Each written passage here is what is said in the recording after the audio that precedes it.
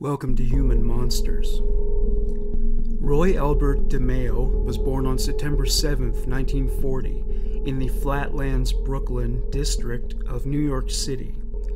His family were working-class Italian immigrants originating from the Neapolitan region. His mother was a homemaker and his father was a laundry company delivery man. Roy got started in organized crime early in life, at the age of 19. At this age, he had gotten his start as a loan shark. His training in legitimate work was as an apprentice butcher at a grocery store from the ages of 15 to 22. This background would become an asset to him throughout his career in malfeasance. Roy's immediate family disintegrated at this time. His father died of a heart attack in December 1960. His mother returned to Italy with his youngest brother to live with her family close to Naples. As the 1960s progressed, Roy became more heavily immersed in the world of organized crime. He began as an associate of the Lucchese crime family. Roy worked with the Flatlands Canarsie wing of the family. The Lucchese's operated tow truck companies, junkyards, and auto theft rings. Roy became acquainted with Anthony Gacci, who was a soldier in the Gambino family. Roy was an effective earner, and Gacci was impressed with his work. Gacci informed DeMeo in 1966 that he would profit more from his activities if he worked directly for the Gambinos. Throughout the late 60s, DeMeo continued to profit from loan sharking in collaboration with Anthony Gacci, while he assembled a crew of younger associates who would help him build up his auto theft syndicate. DeMeo's posse of racketeers would become known both in organized crime circles and law enforcement as the DeMeo Crew. The first to join his crew was Chris Rosenberg, 16 years old. They met when Rosenberg was selling marijuana at a gas station in 1966. DeMeo loaned Rosenberg money so he could sell weed in larger quantities.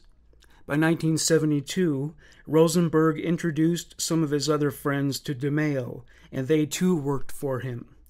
Other members included Joseph and Patrick Testa, Anthony Center, Richard and Frederick Denome, Henry Borelli, DeMeo's cousin, Joseph Dracula Guglielmo, Vita Arena, and Carlo Profeta. Always enterprising, DeMeo joined a credit union in Brooklyn that same year. He obtained a position on the board of directors. He used his position at the credit union to launder the money he earned through his criminal activity. He got colleagues at the credit union involved with a very lucrative side hustle of helping drug dealers launder their money. DeMeo stole money from the credit union to build up his loan sharking business. DeMeo continued to expand his loan sharking enterprise. A dentist office, an abortion clinic, several restaurants, and flea markets all came to DeMeo with their hands out. To establish an air of legitimacy, he was listed as an employee at a Brooklyn company called SNC Sportswear Corporation. He told his neighbors he worked in construction, retail grocery, and used car sales. 1973. Roy DeMeo owned a bar called the Gemini Lounge in Flatlands. He didn't own it on paper, but nobody ever disputed his proprietorship. One day he was introduced to a man named Dominic Montiglio. He was the nephew of DeMeo's associate, Nino Gacci. Roy invited Dominic to visit the Gemini. He said, "Good people there." This was code language well understood by Dominic due to his understanding of the culture of organized crime.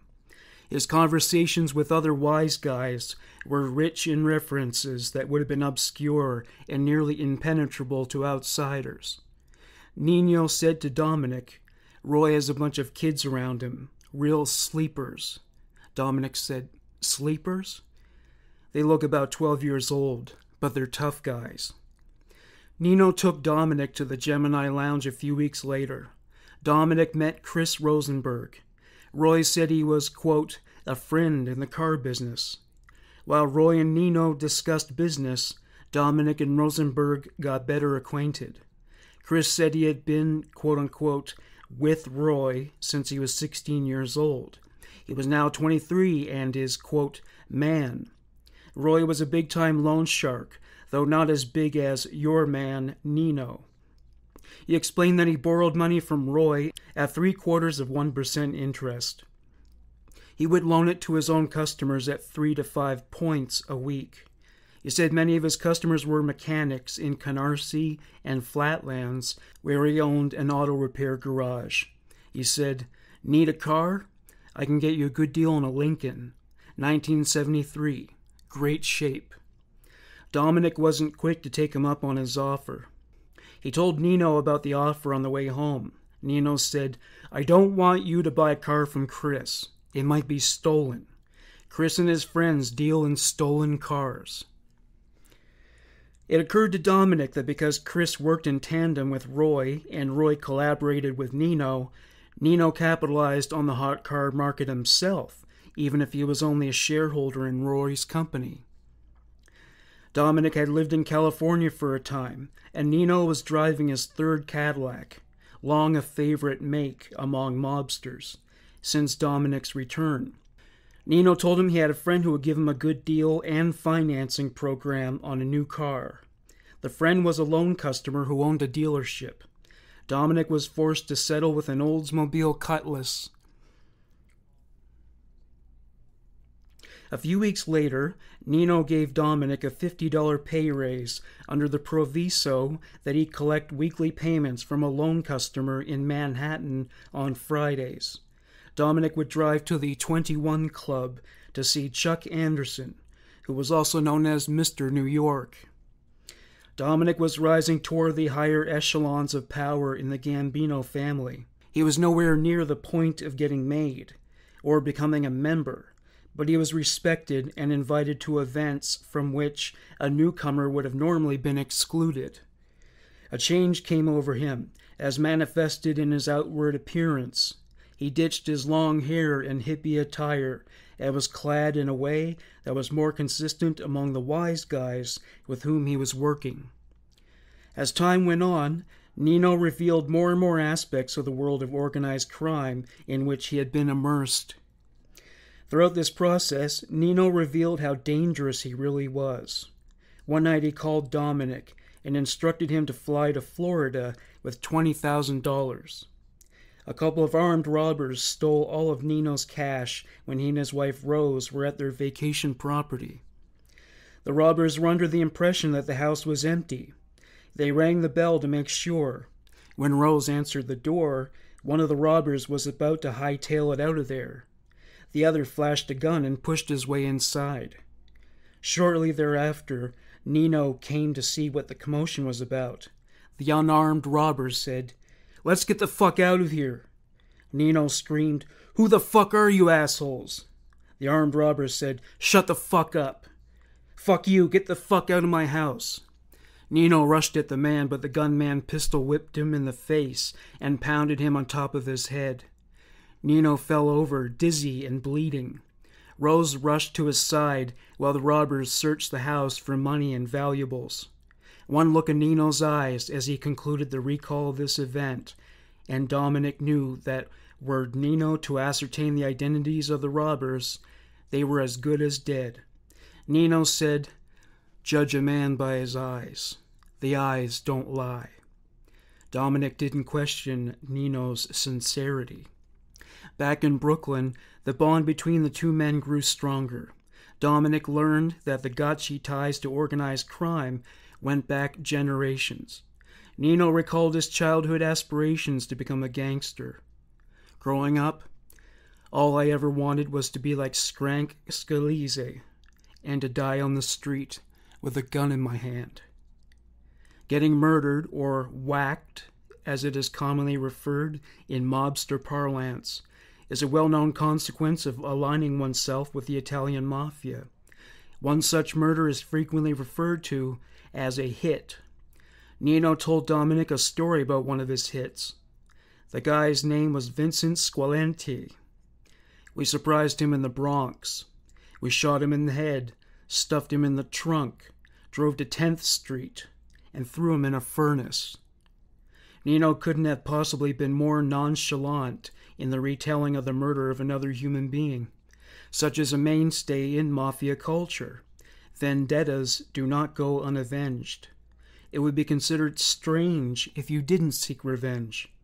Vincent Squalente was murdered for killing 2 members of Nino's family. Dominic said, "I'm glad you got the cocksucker," indicating he understood this policy very well. One thing that became a regular practice was stopping by the Gemini Lounge on Friday nights. It was at that time that Roy got his crew together to divvy up the money that was accumulated from their dealings. Dominic was greeted with respect because he was accompanied by Nino, but Roy only dealt privately with Nino when it came to business matters. Dominic would drink with the other upstarts. Nino advised Dominic against any long-term association with these types because some of them trafficked narcotics, and Nino was one of the old-school capos who refused to get his hands dirty in the drug business. Besides, Nino wanted to delegate more of the responsibilities he grew tired of dealing with, but didn't want to give up because of their profitability. He wanted Dominic to attend to matters in Florida and to handle more of his loan sharking business. He also wanted him to keep abreast of what was happening amongst their associates. After all, keeping up with that news can literally be a matter of life or death. Nino notified Dominic that he was grooming him to take his place one day. Nobody in that life starts at the top, so Dominic had a lot of dirty work to do. March 2nd, 1975. While out driving, Dominic spotted Vincent Governera's car parked by a craps game situated next to the Villa Borghese restaurant. He recalled that Nino wanted to whack Governera. He drove to Nino's house and told him where Governera was. Nino called Roy DeMeo. After receiving the news, he dropped off a concussion grenade at Nino's house. Dominic was a veteran of the Vietnam War. Having had experience with explosives on the battlefield, he was concerned that this grenade might not be adequate for their purpose, since its bombastic energy might escape when Governera opened the door of his car. Addressing his concerns, Nino said, "If this is going to bother you, let me know now. You don't have to help." "No, I'll do it." Roy DeMeo said, "Hey Dom, this ain't no Vietnam. Give me the fucking grenade." 2 a.m. Vincent Governera left the craps game. Roy DeMeo was on his way home. Nino was in bed. Dominic was sitting on his porch. He was trying to figure out how to remove the grenade if it were not detonated as expected. It would be problematic in the morning, since there was an elementary school nearby, attended by some 200 children. Governera got into his car. Having gotten comfortable behind the wheel, he had no idea he was sitting directly above a grenade. The fish hooks that were tied to the pin and attached to the door had already been pulled. Unexpectedly, Governera didn't close the door right away.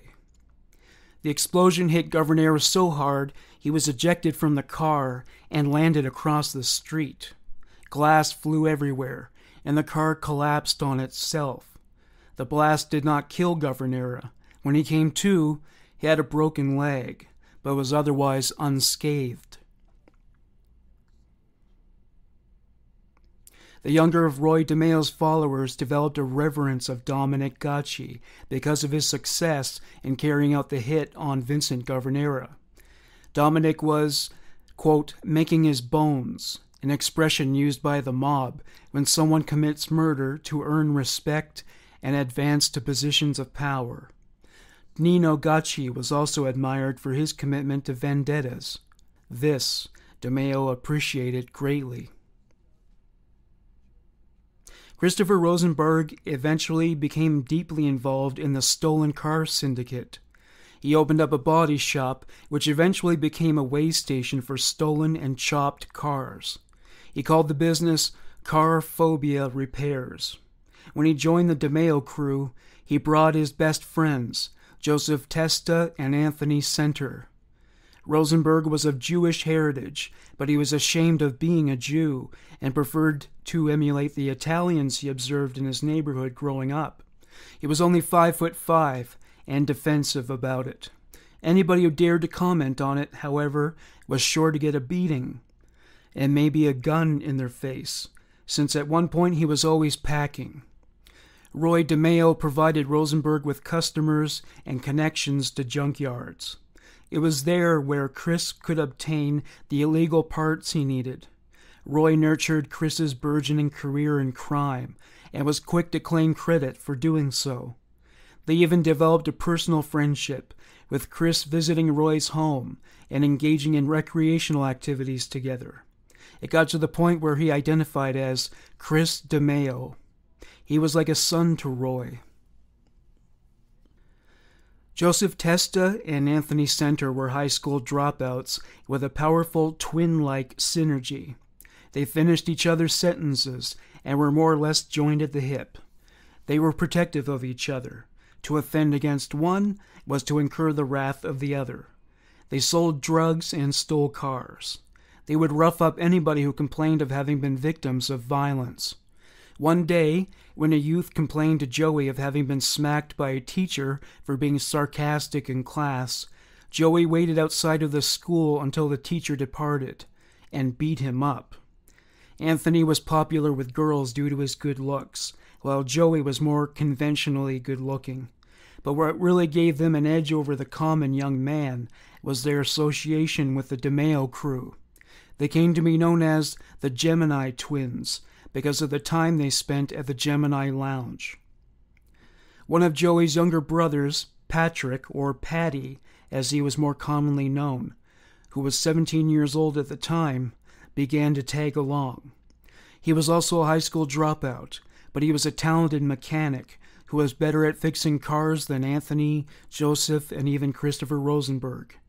They were all charged with crimes as juveniles, but were not given harsh penalties. In 1974, Chris was no longer just selling marijuana and hashish. He had moved on to cocaine and quaaludes. About this time, another major player entered the scene. His name was Henry Borelli.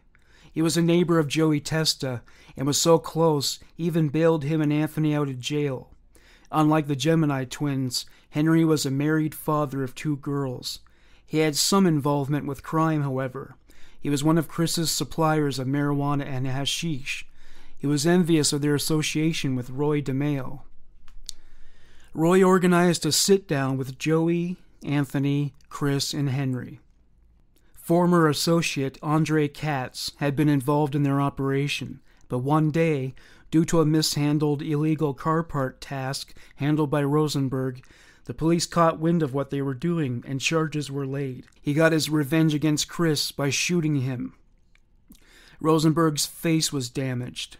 Even plastic surgery could not undo the damage, and he grew a beard to hide the scars.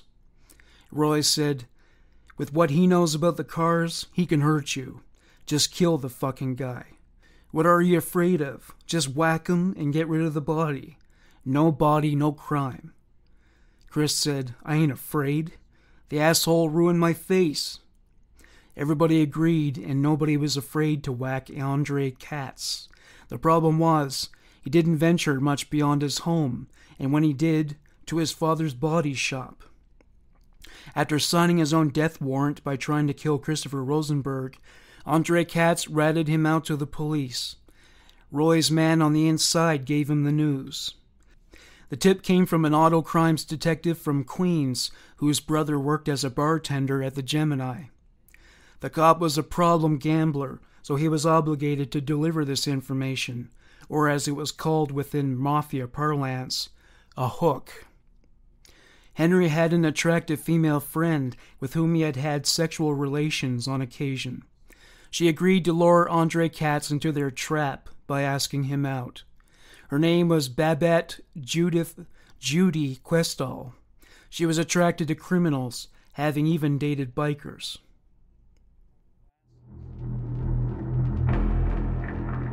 I'm Morgan Rector, host of the Human Monsters True Crime Podcast. Do you find life boring within the comfort zone? This is the right show for you. It will test your endurance. The offenders profiled are among the most inhumane. June 12th. Henry picked up Judy at noon in front of her workplace, that being the Bulgarian tourist office on East 42nd Street in Manhattan. She was taken to Andre's body shop in Flatlands. Once in Brooklyn, Judy was dropped off by Andre's shop. Her task was to walk in and ask about a non-existent car. Once inside, she encountered a secretary, though Andre was nearby. The secretary was his fiancée. Judy said, "I'm looking for a white Porsche that my girlfriend left here to be fixed." The secretary said, "We don't have a car like that." Judy feigned disappointment. She insisted they must have the car. Andre hung up his phone and gave her his undivided attention. Andre said, "Could I help you?" "It's my friend's car, a white Porsche. I'm supposed to pick it up." "Let me look in the back. Come with me." Andre showed off his Mercedes along the way. She told him it was very nice. Andre said, "Maybe the car you're looking for is somewhere else." "No, I was told it was here." "Well, it obviously isn't." "Well, damn, some other friends dropped me off and I'll have to take a cab." "Can I drive you home?" "It isn't any problem. I'll find my way." "Well, why don't we get together sometime?" "All right, I guess." "Do you like to dance?" "You bet." "Well, then, how about tomorrow night?" She gave him a phone number with falsified digits and told him her name was Barbara. They planned to meet outside of her apartment building on 37th Street. When Judy returned to the car, she said to Henry, "I hope you're just going to talk to him." Henry said, "That's all." Judy took the rest of the afternoon off. The men drove her home. Henry and Joey went upstairs with her. She looked on as Henry and Joey blasted their sinuses with a blizzard of cocaine. The next day was Friday the 13th. If Andre were superstitious, he would have been right to expect his worst ever spell of bad luck to befall him on this day. Quite the contrary, he was looking forward to getting laid. He received a call from Barbara to meet her in front of her building at 8:30 p.m. Just as Andre was pulling up in front of Judy's apartment building, where he was about to park by a fire hydrant, a white Lincoln owned by Henry Borello's father showed up. He blocked Andre's car by the curb. 3 men got out and surrounded the Mercedes. They opened the doors. They were Joey Testa, Anthony Center, and Chris Rosenberg. Andre got out of his car but did not try to flee. Judy heard someone say, "We just want to talk." After some further conversation, one of the men pulled out a rope and lifted Andre's arms above his shoulders. He was aggressively shoved into the Lincoln, whereupon all 4 men took to the road. Andre was taken to Queens. The plan wasn't to simply whack him. They needed to make him disappear. The favored body disposal method of Roy DeMeo, the former butcher's apprentice, was dismemberment. It was not a common practice in the mafia. Many found it too distasteful. Most hitmen preferred a headshot. Using what became known as the Gemini method, the corpse would serve as bifurcated evidence, one for the police investigation and the other to reinforce the point that whomever carried out the hit was not to be fucked with. Henry withdrew his cooperation at dismantlement. He said, "I'd shoot anybody for you, Roy, but that, no thanks."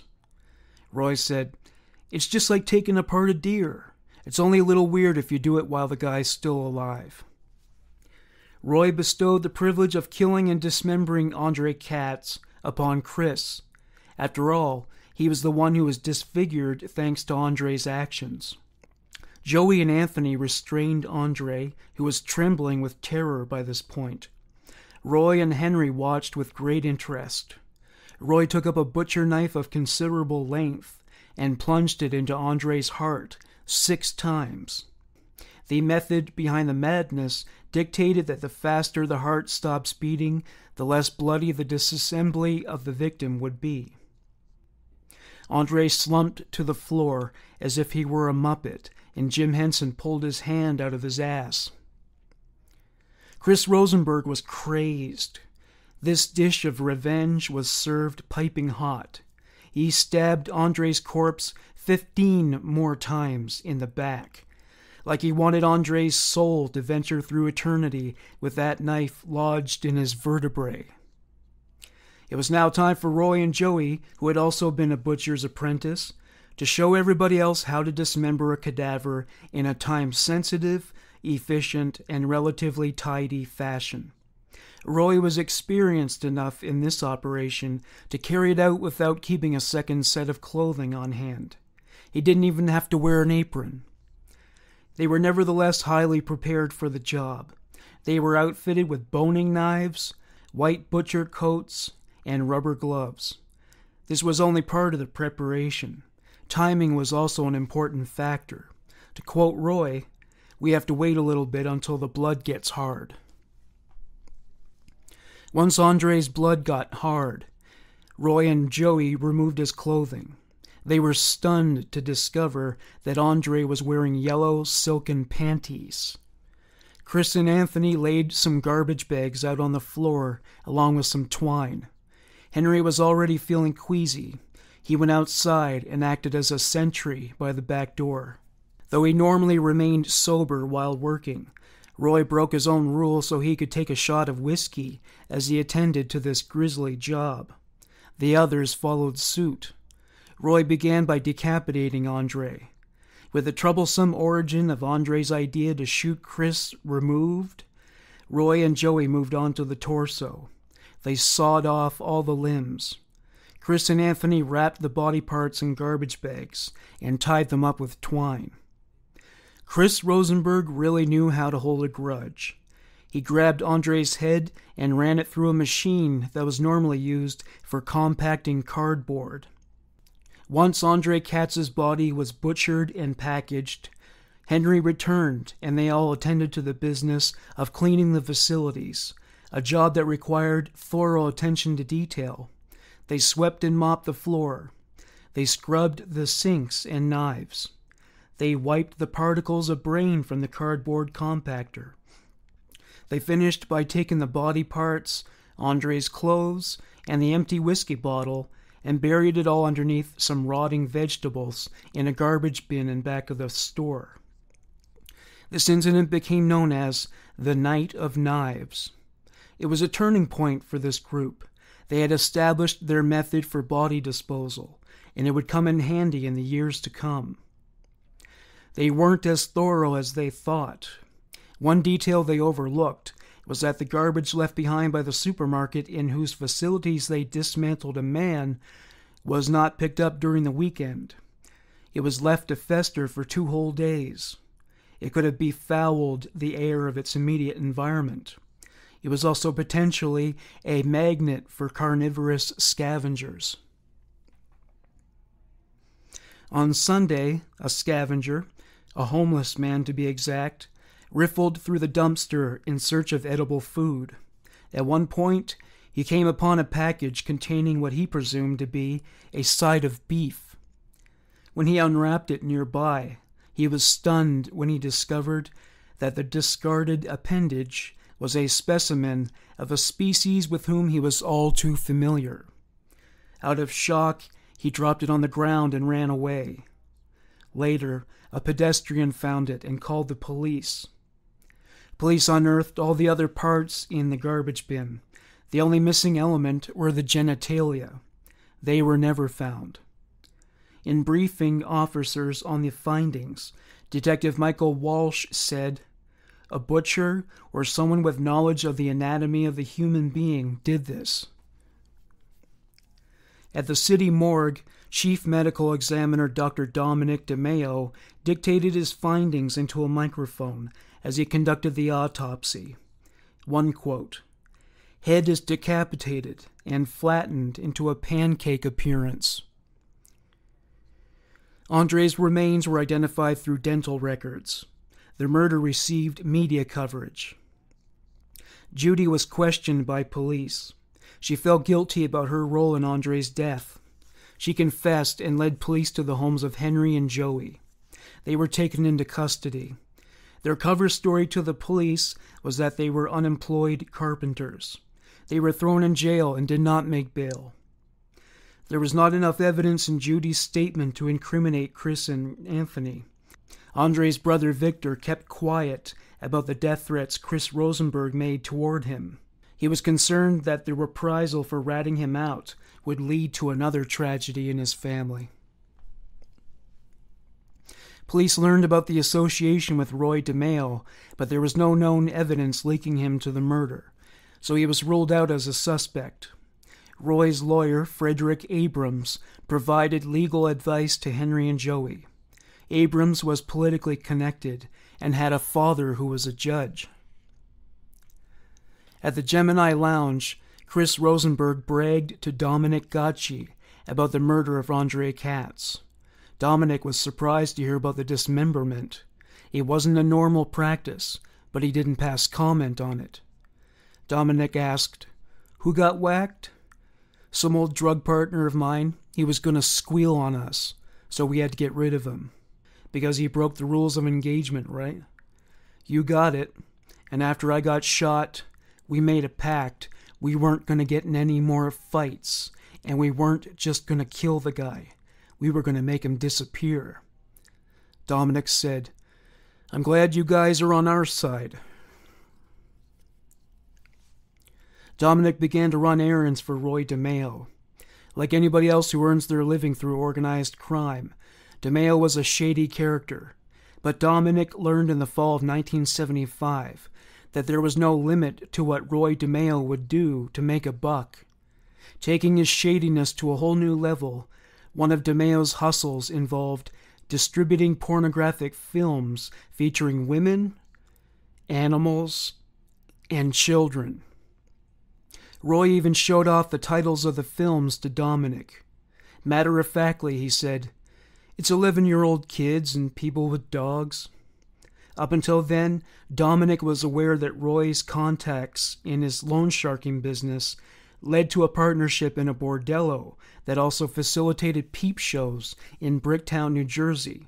He didn't know he would stoop so low as to profit from child pornography and bestiality. Roy explained to Dominic that he was buying what he called the sick shit for the sex emporium in Bricktown. He also bought it for so-called asshole customers in Rhode Island. Dominic felt uncomfortable about his involvement in this facet of DeMeo's dealings.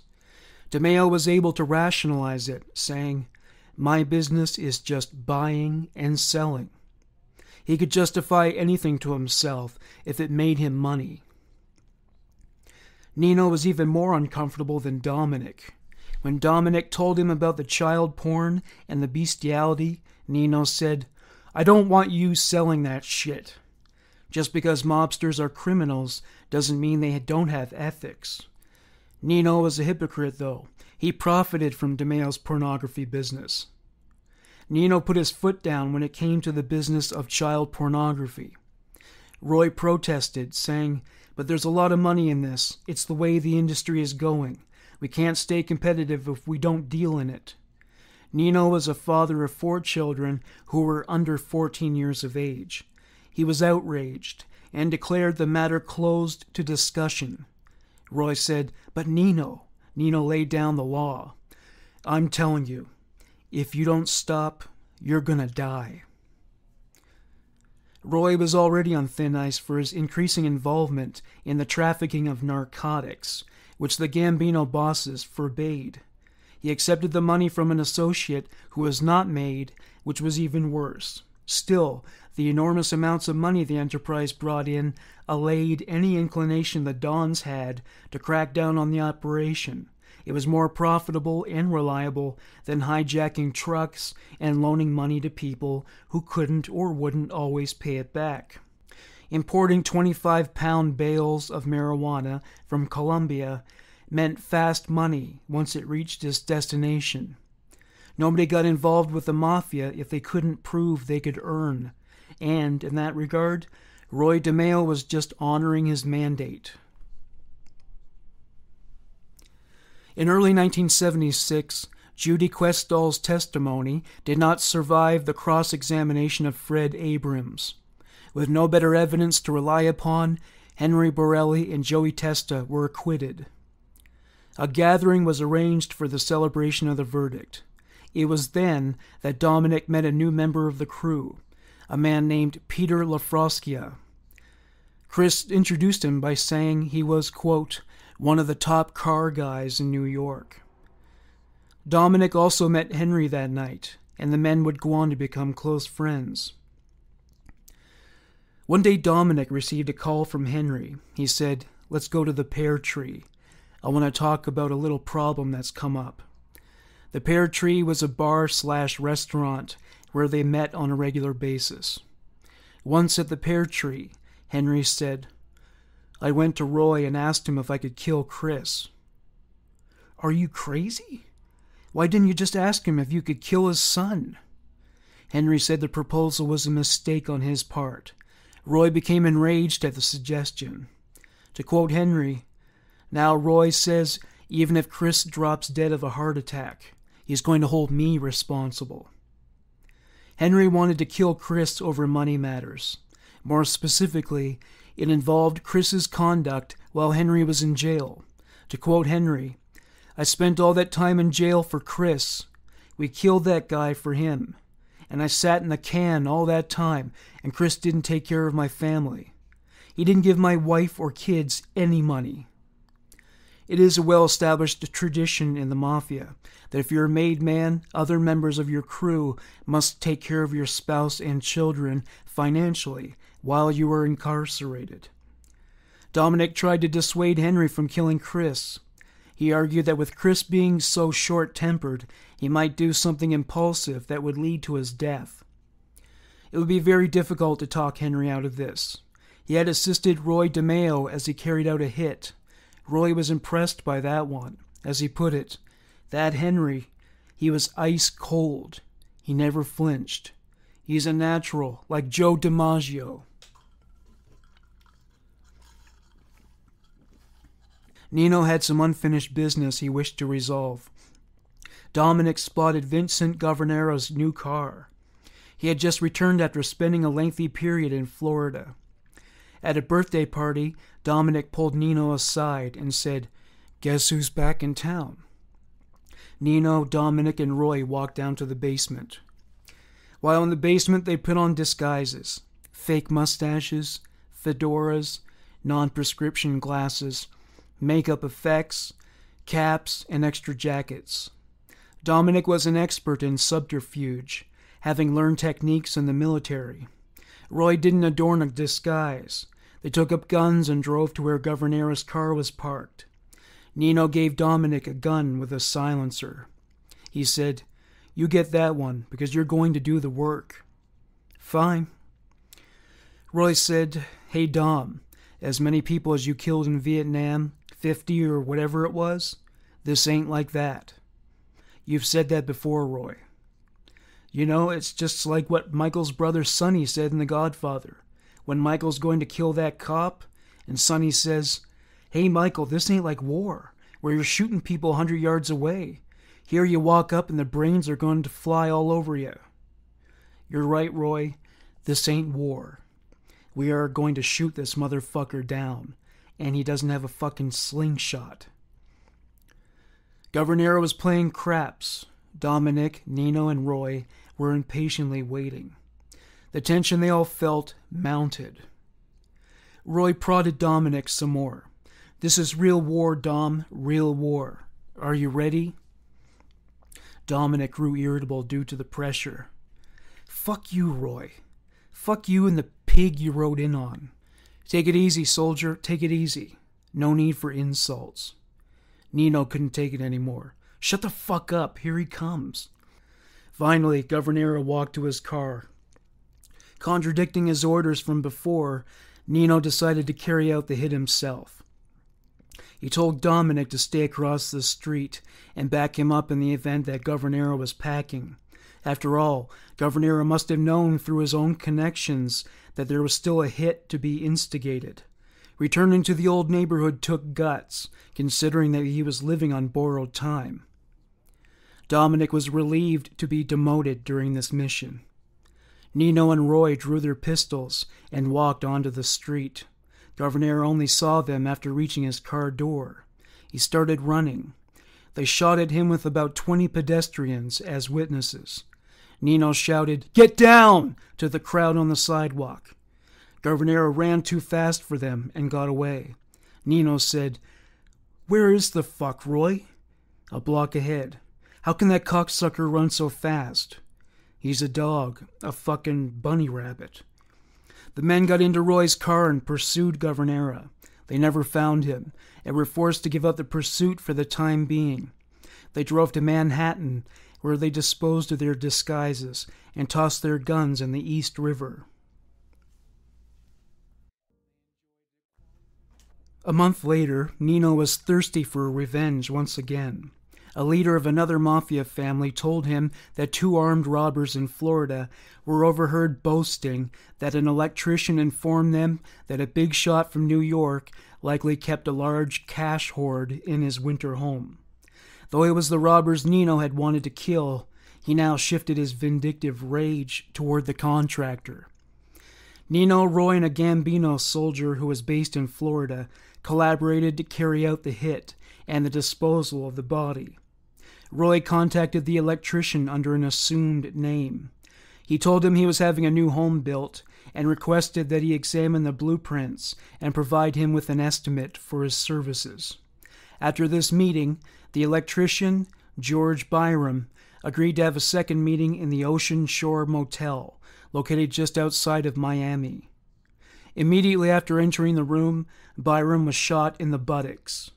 Roy shot him several more times until he was dead. Nino and the Gambino soldier had been hiding in the bathroom. They dragged the corpse to the bathtub and then waited for the blood to congeal. Byram was a civilian, so there was a very pressing need to make him disappear. They agreed to carry out his body parts in suitcases. While Roy was sawing off Byram's head, the Gambino soldier heard construction sounds coming from outside. He insisted they leave the motel, and they did. July 14th, 1976. A maid discovered the partially decapitated body of George Byram. She was so traumatized, she underwent psychotherapy. There were no clues linking the murder to the culprits, and the case went as cold as Byram's corpse. A sea change occurred when Carlo Gambino, the boss of the Gambino family, passed away. Paul Castellano took his place and made a lot of changes. With Castellano at the helm, Roy DeMeo's hopes for getting made were dashed. Big Paulie, as Castellano was often called, didn't want further involvement with so-called blue-collar crime, like truck hijackings and auto theft. He preferred to get involved with more legitimate enterprises, like unions and construction. The impact these crimes made on the community were largely invisible and attracted less attention from the police. Meanwhile, Nino Gacci was made a capo. Nino promised he would talk to Paul about it, but Paul had made up his mind. Nino was the underboss of the Brooklyn faction, and there was little to nothing for him to gain from his association with Roy DeMeo. It was not in DeMeo's best interest to get made anyway.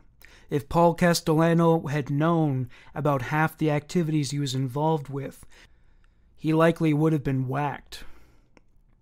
Meanwhile, the FBI had created a file on all the principals, and it was getting thicker by the day. Roy became aware of their surveillance, and it became increasingly nettlesome, but not as much as Paul's refusal to make him. He knew Paul looked down upon him.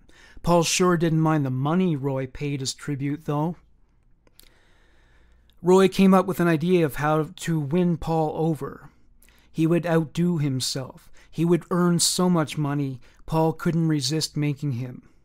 Whilst brainstorming in pursuit of a new scheme, An associate named Danny Grillo introduced him to an option that was sure to suit anybody who was anxious to beef up their pocketbook.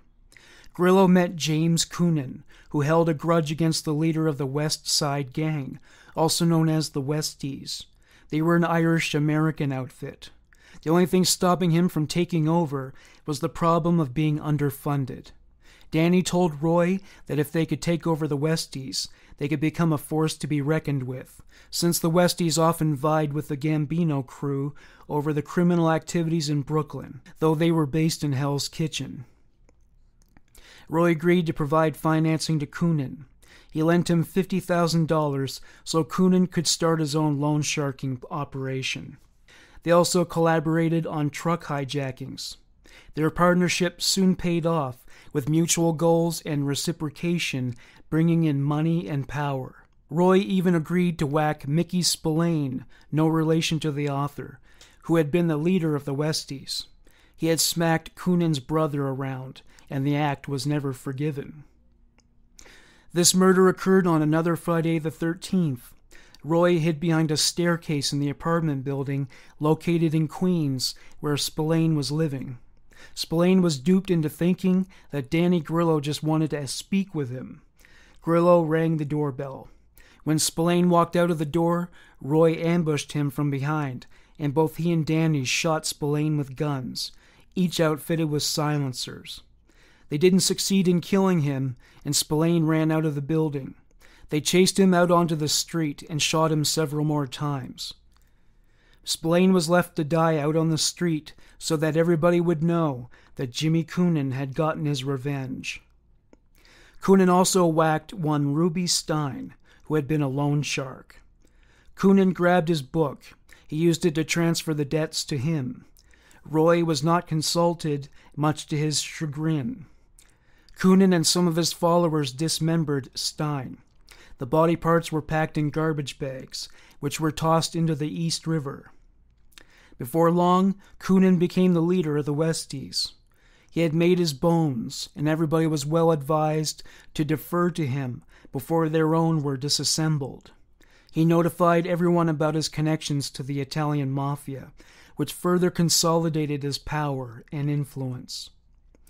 Roy was pleased by this and notified Nino that Roy would get 10% of everything Coonan brought in.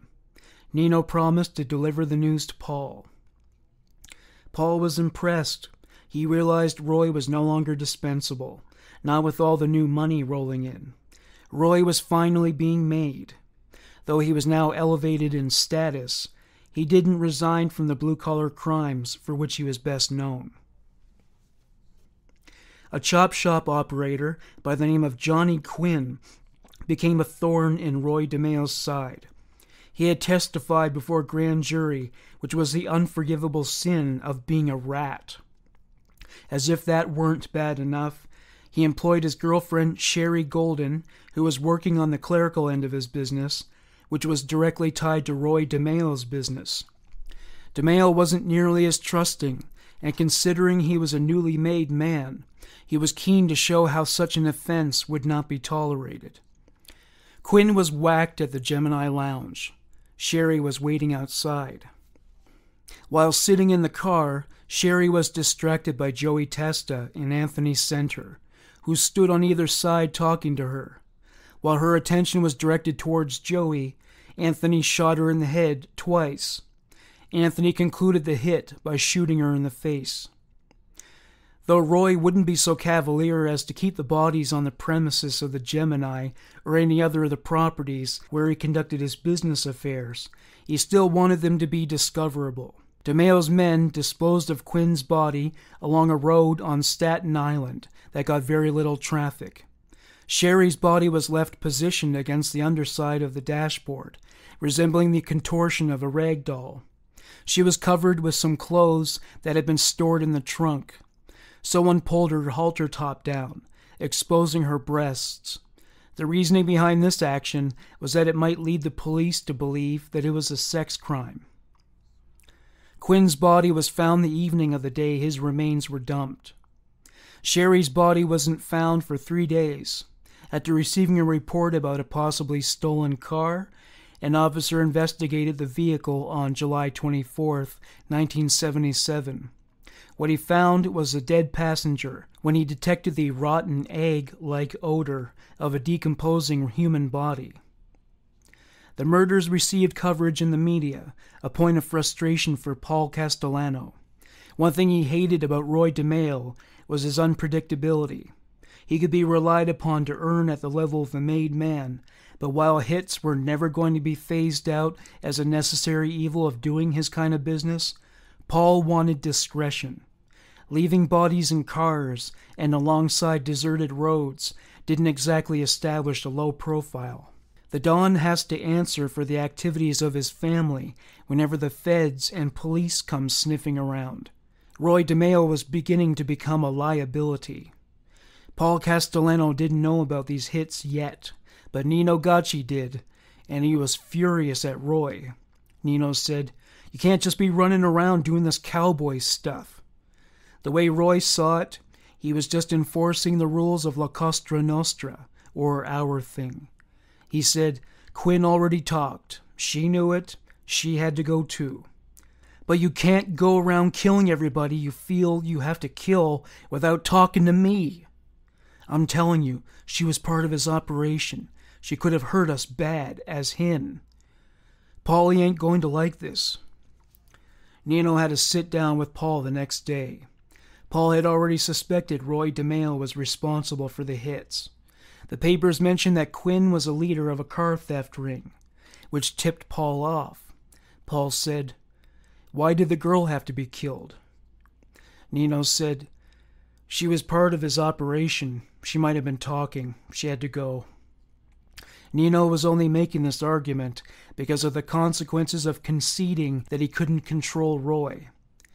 Castellano was diplomatic. He said, "Make sure people don't just start going who don't have to go."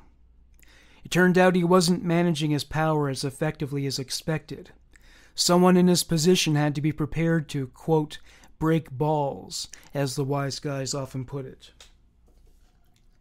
The night before Sherry's body was found marked an event that one might normally see in a Marx Brothers or Three Stooges short. The police were called to a banquet hall. A catered event was underway to celebrate Anthony Center's wedding, with many wise guys and their underlings settling down to dinner. The servers were low-level mafia upstarts, who were nonplussed at having to act as waiters. One of the reasons they chose the gangster lifestyle was that they wanted to avoid being treated like chumps, a typical experience when working in customer service. The waiters were surly and cavalier with the food they were dispensing. Some of them were downright rude. At one point, an entry-level flunky placed a plate in front of Roy DeMeo in a way that DeMeo deemed careless. He interpreted it as a critical show of disrespect. He was a made man, and he resented that the quality of the service provided hadn't transcended what one would expect at McDonald's. DeMeo said, "What's wrong with you? Don't you know how to serve people?" "Doing the best I can, pal." "Do you know who you're talking to?" "Don't know, don't care, buddy." This was more than Roy could abide. He stood and smacked the waiter in the face as hard as he could. Some of the other servers rushed to the waiter's aid. Everybody else became involved, and it became a full-scale riot. Danny Grillo threw a waiter out a window. Henry Borelli didn't fare so well. He was beaten severely. Dominic avenged his defeat, punching a waiter so hard that Roy marveled at its execution. As Roy put it, "I felt the force go by."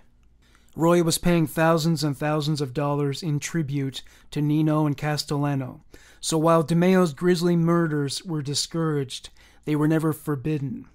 DeMeo expanded the numbers of his crew, and eventually the hits were no longer carried out strictly for policy transgressions and personal vendettas. DeMeo's outfit was also now a murder-for-hire business. They were good at killing and equally talented at making corpses disappear. Over the next 18 months, the remains of 7 victims linked to DeMeo were found. They were all dismembered and thrown in with the garbage at the Fountain Avenue dump. Anthony Center's uncle owned a sanitation company, and they employed his connections to use the dump as an ad hoc cemetery. Roy gifted Chris, Joey, and Anthony with sets of high-end carving knives. Roy called them tool kits. This wasn't one of his better ideas.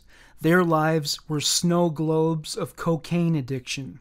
When it wasn't going up, they were crashing down. Anger and blunt metal instruments react to cocaine like fire reacts to gasoline. To be fair, Roy was only aware that they were selling coke. He was naive to believe that you can trust criminals.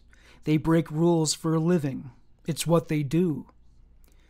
While Chris, Joey, and Anthony became expert at dismembering corpses, Henry became a crack shot. They even dubbed him Dirty Henry. Henry forgave Chris for not helping support his family while he was in jail. This was exceptional. Forgiveness is rare among wise guys. Throughout the 1977 to 1978 corridor, the bodies were piling up relentlessly. Anyone cocky enough to threaten the crew or obstruct their ability to do business was exterminated like vermin. They even whacked 2 men who assisted with the hijacking because DeMeo deemed them to be too weak to hold up during a police interrogation. Patrick Presenzano had a lot of balls. He stole jewelry from someone Roy knew. Not only did he deny that he stole it, but he continued to wear it. Roy shot him, slit his throat, and left him in a car. To create the illusion of a sex crime, his pants and underwear were pulled down to his ankles. Michael Mantolino and Nino Martini were suspected of informing 2 robbers that associate Peter Lafroskia always kept a hoard of money, jewelry, and cocaine in his house. They robbed him, but the DeMeo crew found Mantolino at the body shop he managed. They shot him and Martini, who only rode along with him in the car. The DeMeo crew set fire to the body shop. Kevin Gueli did something really stupid. After boasting to Chris Rosenberg that he knew a lot of people to whom he could sell cocaine, Rosenberg gave him $10,000 worth of white on consignment. When Chris approached him to collect, Gueli claimed that someone broke into his house and stole the coke. Chris said, "Sure." He shot and killed him. Gary Gardine pulled a similar stunt. He was issued 3 pounds of marijuana by Chris and never paid it back. Chris shot him, put him in the trunk of his car, and set it on fire. When newspaper reporters wrote about these incidents, they would use a phrase like, "apparently the work of professional hitmen." This was amusing to the DeMeo crew. They would jokingly greet each other by saying something like, "Hello, and how are you today, Mr. Professional Hitman?" The deal DeMeo made, bridging his interests between the Westies and the Gambinos, nearly backfired. The consequences were minimal since Nino and Paul were still profiting significantly from DeMeo's activities. It all began when the Torso washed ashore on a beach in Brooklyn. It had been in the water for several months. It was identified as having once been the property of Ruby Stein. The Westies' tradition of puncturing the stomach and lungs so that they would be saturated with water and therefore cause the body to sink due to the added weight was not observed. This was a problem for Roy, because a boss in another mafia family was a key investor in Stein's book. If anybody found out the Westies and the DeMeo crew were responsible for the murder, that boss would complain to Paul Castellano. The Gambinos would have been obligated to reimburse him. If you cause a boss to lose money, you lose your life. Paul conducted an inquiry to resolve the issue to prevent reprisals and an all-out war. He told Nino to tell Roy to summon Jimmy Coonan to a sit-down at Tommaso's. The solution was to order the so-called Irish kids and Roy DeMeo to reimburse the boss. The next step was for Roy to sever ties with the Westies. The 10% of the Westies' action wouldn't have been much of a loss anyway. Roy was frustrated by the actions of the Westies, but he wanted to retain his association. There was nothing he wouldn't do to make a buck, and that included contradicting the boss. He emphasized the money the Westies and the Gambinos could be making in collaboration. Paul didn't really need the money. He was profiting extraordinarily well from the Gambino's interests. Roy denied that his Westies associates were involved with the murder. His take on that situation was that it was a necessary evil because the Westies could not dominate the loan sharking business on the West Side. Naturally, large grosses of cash would find their way into the Gambino's coffers. Roy and the Westies would compensate the boss who lost his portion of the business. Paul and Nino were skeptical about Roy's proposals, but the promise of increasing profits sweetened the deal considerably. Nino established the Gambino crew's policy when it came to hits.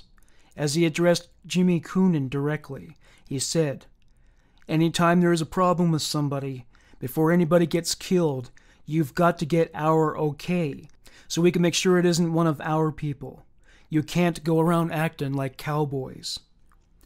Paul granted the Westies money at 1% interest per week. This was a common rate among family members. The 10% rule for everyone else remained. Roy was designated the Westies' official contact in the Gambino family. Roy reported to Nino, but Nino was in Florida so often that Roy became a de facto supervisor.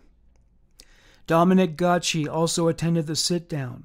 He said to Coonan's associate, Mickey Featherstone, "With our families together like this, we will fucking take over New York."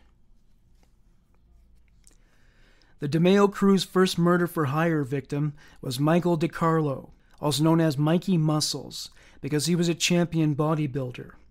He was also an errand boy for a capo of the Lucchese family. He molested a boy whose parents were connected well enough to the Luccheses to know how to seek justice. After he was killed, he was dismembered in an after-hours club in Flatlands. Dracula Guglielmo was gleeful about this mission, boasting afterwards, "I shoved a broomstick up his ass." In retelling the story, Roy DeMeo offered up the graphic details. "We thought the guy was dead, but when we went to take off his fucking head, he reaches up and grabs me by the fucking neck. But Anthony finished him off with a hammer." Satisfied that his crew could wipe out anybody when the price was right, Roy DeMeo announced to capos of all the New York families that his operation was a modern-day equivalent of Murder, Inc. They charged $5,000 for the murder of Mikey Muscles. This was a bargain, and with all the capos looking to save money, they expected to be flush with business. Danny Grillo was being investigated by law enforcement, and the DeMeo crew did not have faith that he would remain loyal and keep his mouth shut. Dominic was hoping he could talk Roy out of it. He went to the Gemini on November 15th, 1978, for this purpose. He was a day too late. The so-called Gemini twins, along with Chris Rosenberg, had already cleaned their knives and put their toolkits back into the trunks of their cars. Dominic said to Chris, "Have you seen Danny?" Chris said, "Nobody will see Danny no more." Dominic was thrown by the fact that they could not only kill a friend, but do it in such a grisly fashion. He stared at Chris as he contemplated this. Chris said, "If you could have seen the way we took Danny, he went like a sucker." Dominic fantasized about retaliating, but there would have been severe repercussions. Dominic went into the lounge to ask Roy about what happened. Roy was smirking as he said, "Danny's car was found on the bridge last night, but if anybody wants to talk to him, they'll have to talk to him at the Fountain Avenue dump. We committed him suicide." Danny hoped that his body would be discoverable so his wife and children could collect on his life insurance policy. Because he wasn't found, they were left destitute. Before 1979 drew to a close, the DeMeo crew was a murder factory, churning out the corpses of anybody who broke the rules. It was an everyday fact of life to Roy DeMeo, who didn't bat an eyelash when he passed by a cadaver. as he remarked to crew member Vito Arena after they passed by two naked bodies of victims hanging upside down in the bathroom. "Those are a favor for someone in Manhattan." The victims were never identified since they were dismembered and buried. Murder was so exhilarating to the DeMeo crew, it became as addictive to them as cocaine. The younger members compared killing to getting high. Roy was more grandiose, saying it was like having the power of God. The executions became more ritualistic. The dismemberments were carried out in the Gemini Clubhouse apartment where Joe Dracula lived. The protocol by this point was that the victim was shot in the head, stabbed in the heart to stop the blood flow, hung upside down over the bathtub so the blood would drain and congeal, laid out on a tarp, sawed apart, packaged, and dumped. Either Roy or Henry would do the shooting. Chris did the stabbing. The rest of the others handled the dismemberment, though Roy, Chris, and Dracula would offer their assistance when needed. Hence, the infamous Gemini method. Anybody who was feared to be capable of ratting Roy or his associates out, or who existed as a roadblock to making money, was wiped out.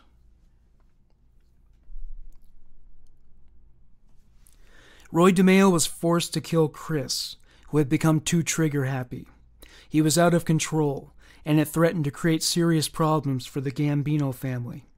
This followed a trip to Florida, where he made a large drug deal with a Cuban man who was connected to a cartel. When the Cubans flew to New York to close the sale, Rosenberg murdered them. There was potential of a war between the cartel and the Gambino crew, so Roy DeMeo agreed to whack Chris to prevent this from happening.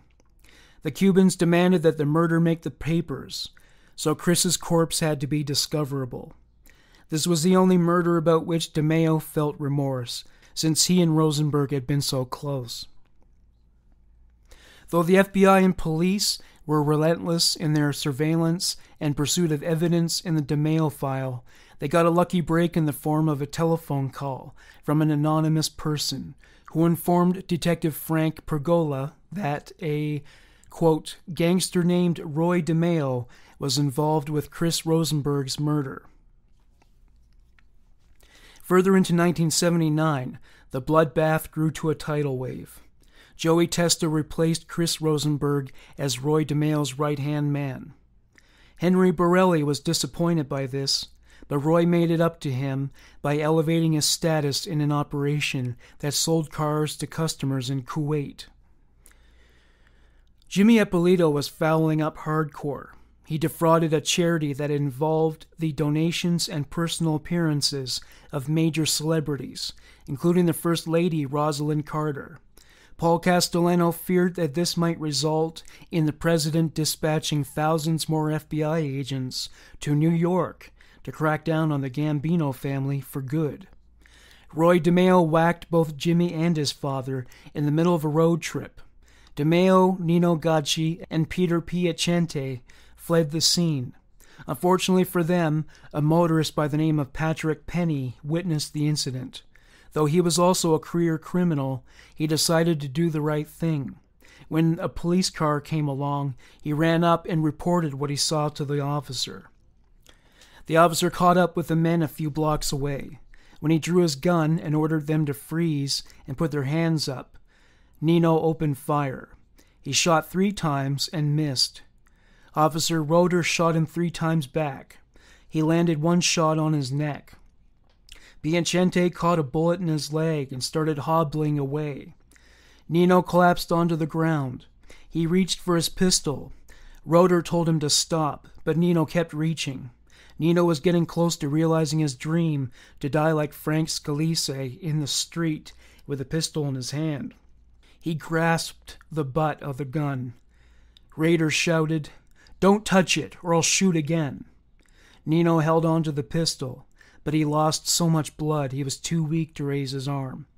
Becoming lightheaded, he let the gun go and lay still. Peter Piacente was taken into custody while still hobbling a block away. Nino Gacci recovered in hospital. As it turned out, the bullet wound was superficial.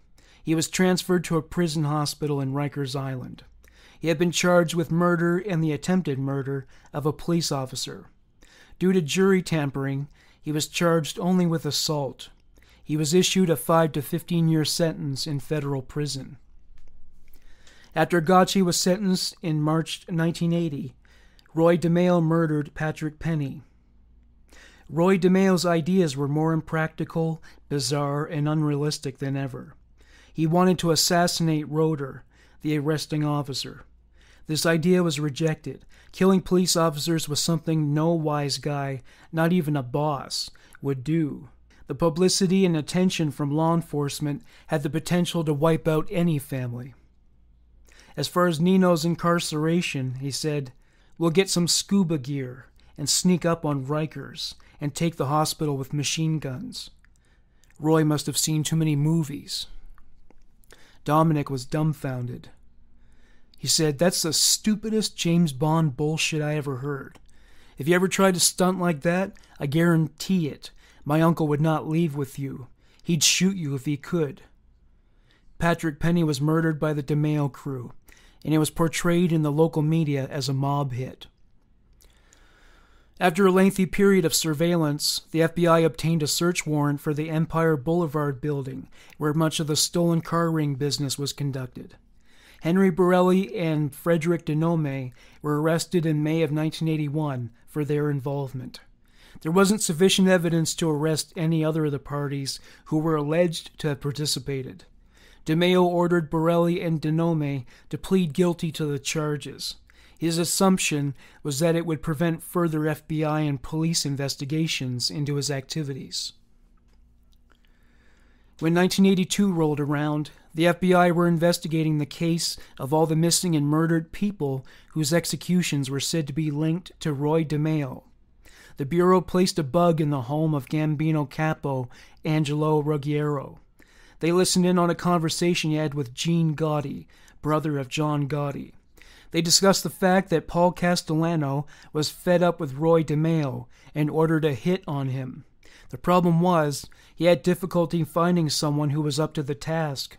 DeMeo was surrounded with cold-blooded, ruthless killers. John Gotti was said to have killed less than 10 people. Roy DeMeo's body count was rumored to number at a minimum of 37. According to Sammy the Bull Gravano, famous for being the rat who turned against John Gotti, Frank DeChico was given the contract. He and his crew could also not get access to DeMeo long enough to snuff him. The only solution left was to find a way to hire one of DeMeo's men. According to Albert DeMeo, Roy's son, it wasn't long before his death that Roy became paranoid. He knew he was going to be murdered any day. He wore a leather jacket with a shotgun concealed within. Roy contemplated faking his own death by having his son shoot him strategically in a way that would avoid fatal injuries, and then go on the lam. January 10th, 1983, DeMeo went to the home of associate Patty Testa for a meeting with his crew. That evening he was a no-show for his daughter's birthday. This was not consistent with his customary behavior, and his family became suspicious. Albert was puzzled to find many of Roy's personal valuables, such as his watch, wallet, ring, and a Catholic pamphlet, in his study. January 20th. Roy DeMeo's Cadillac was found in the parking lot of the Varuna Boat Club in Sheepshead Bay, Brooklyn. It was towed to a police station and searched by detectives operating as part of the Organized Crime Control Bureau. DeMeo's body was found in the trunk. It was partially frozen. It was weighted down with a chandelier. He didn't die from drowning. He was shot several times in the head. He was also shot in the hand. In April 1984, Colombo crime family soldier Ralph Scopo was heard telling an associate that DeMeo was murdered by his own family because they suspected he would not be able to withstand legal charges he was being slapped with due to his stolen car ring. Albert DeMeo has also remarked that he believed his father was killed by his own crew. In 1984, 78 indictments were filed against 24 defendants. Nino Gacci and Paul Castellano were included. The charges were related primarily to auto theft, racketeering, and the trafficking of narcotics. Castellano was indicted for ordering the hit on DeMeo, along with unrelated charges. He was whacked while out on bail in December 1985. John Gotti ordered this hit, and he became the new boss of the Gambino family immediately after. After Castellano's death, Nino Gacci became the lead defendant in the trial, but he died of natural causes before it was concluded. March 1986. 6 defendants were found guilty. Henry Borelli and another defendant were found guilty of 2 counts of murder. They killed 2 people who had threatened to expose the auto theft syndicate. June 1989. 9 other DeMeo associates, Anthony Center and Joseph Testa among them, were found guilty. They were both given life sentences for murder, with an additional 20 years for racketeering. Prosecutor William Mack, Jr. proclaimed, "The Roy DeMeo crew is the most violent crew ever prosecuted in federal court, as far as my knowledge. They engaged in wholesale slaughter." The indictments and convictions were made possible, for the most part, because of the testimony of former members Frederick DeNome, Dominic Monteglio, and Vito Arena. Monteglio flipped when he found out a contract on his life was ordered. He was placed in the witness protection program for 20 years after his testimony. Richard DeNome was murdered in 1984. Frederick DeNome committed suicide. Vito Arena moved out of New York City in 1989 after serving 6 of an 18-year sentence after he testified. He was murdered during a robbery in Texas in 1991. The Gemini Lounge was later converted to a storefront church. Thank you for listening to Human Monsters. Bye for now.